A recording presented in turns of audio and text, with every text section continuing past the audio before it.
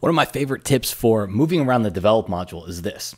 What'll happen here is we'll be using the basic panel, and then you'll scroll down and maybe you'll use the detail panel to sharpen, and you scroll down a little bit more, lens corrections, and then we do some transformation and effects and all this stuff.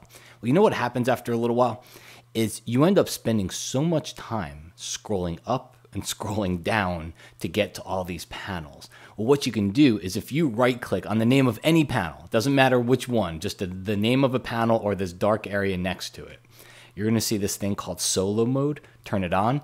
It collapses all the panels except for the one you're working on. So I go to basic. Now if I go to detail, basic closes and now detail's open. If I go to effects, the other one closed and now just effects is open. So it's called solo mode. Again, right click and turn it on. It's got a little checkbox. It'll save you so much time from moving around with various panels in Lightroom. Well, thanks everybody. My name is Matt Kloskowski and I hope you enjoyed these tips. And if you do like them, I'm gonna ask you to do me a big favor, and that is click on that subscribe button that's right there. And that way you subscribe to my YouTube channel. Whenever I create new videos, you don't have to go searching around for them. They automatically get delivered right to you.